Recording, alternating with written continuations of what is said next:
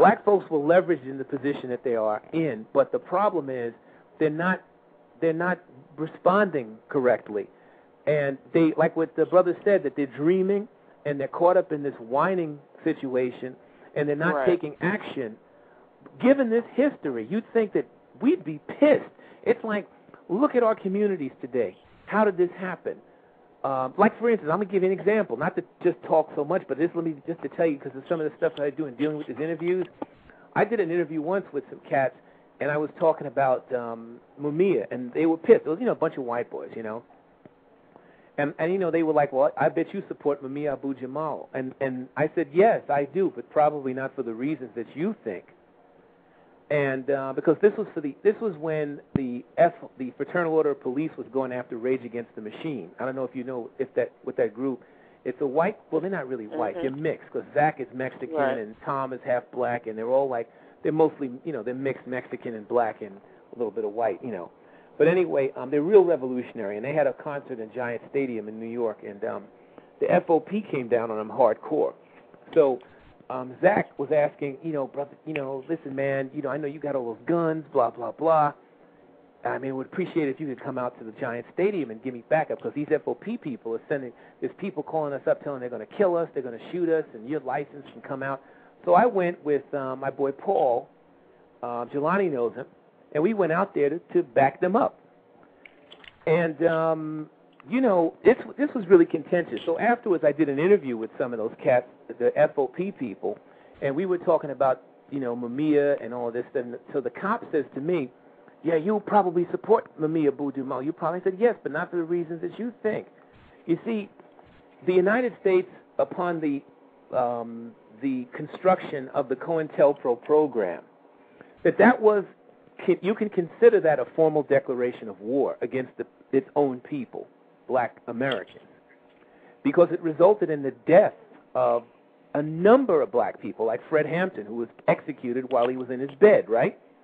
Mm-hmm. So I said that anybody who killed during this phase when COINTELPRO was still in effect is literally, it's just a soldier.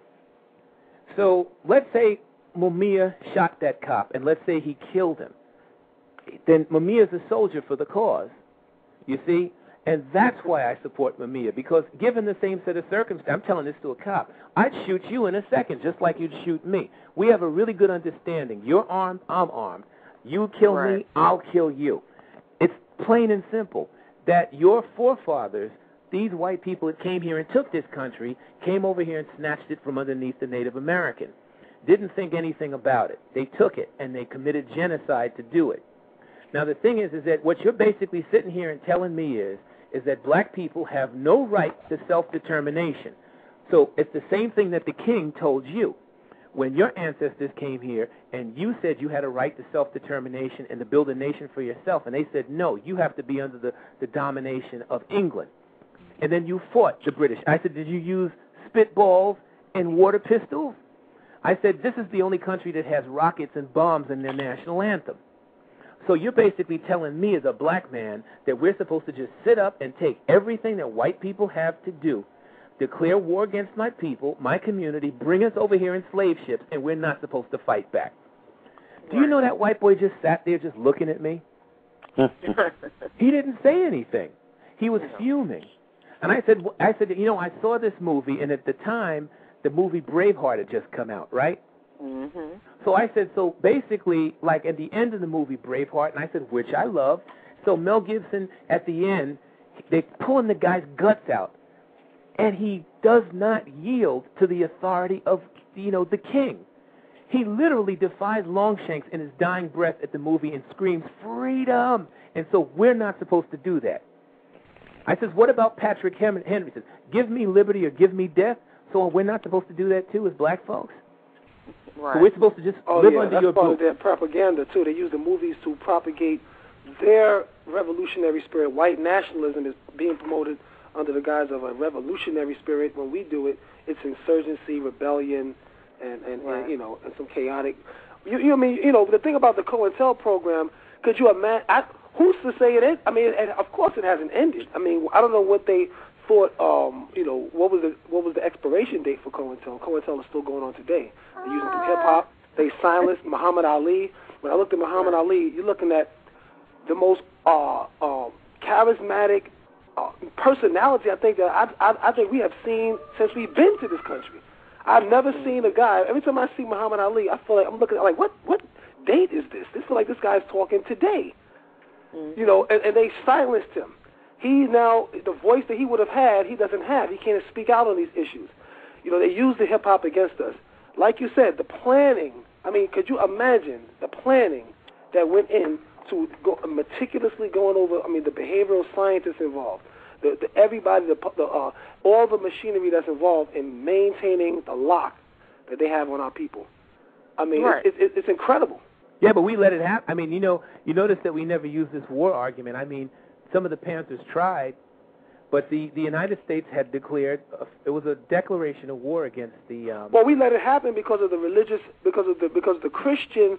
See, the Islamic dudes could do they can go again. That's what makes what they're doing such a political tool against this system in terms of from their end. They use their religion as a tool. In their religion, it says fight against the infidels, kill them. In the religion that they gave us, it says love your enemy, pray for those that persecute you. And our leaders prop that religion up as the model, as the moral compass in which they're going to move.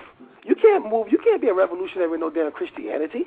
I mean, even Bob Marley said, how long will they kill our prophets while we stand around and look? I'm telling you right now, in my faith, I'm the head minister. If I get taken out and none of my people do anything about it, I'm going to tell my ancestors to kill them and kill their families. Because anybody, first of all, black people have been here millions of years. Millions. Okay, so we don't have to make an excuse for our existence. White people, they're a descendant of us, or however you want to put that. But, they have a philosophy that everybody's here at their pleasure or at their leisure or at their mercy. And really, for myself, I'm not going to sit here and justify my reason for existence. Right. In my opinion, it's like this: if you want to live, then live. If you want to die, then die. But for me, it's like if you have a faith or you have a philosophy, life is about survival. That's the first religion you're born with. If you're not willing to do what it takes to survive, just shut the fuck up. Pardon my expression. I mean, and a lot of people will say, ministers shouldn't talk like that. But this is about life. And we got to get real about living. Otherwise, we're sitting around here being cheap, waiting to get slaughtered, and we want to complain about it. Remember the Shawshank Redemption? What was that line? You either get busy living or get busy dying. Get busy dying. Right. And so if you're not willing to protect yourself, your family, the things that you care about, then no one else is going to respect you. Okay, I mean, they had to respect the Viet Cong because the Viet Cong was willing to do everything they was willing to do and beyond. Because the Viet Cong was like, you're not going to come over here and play us suckers.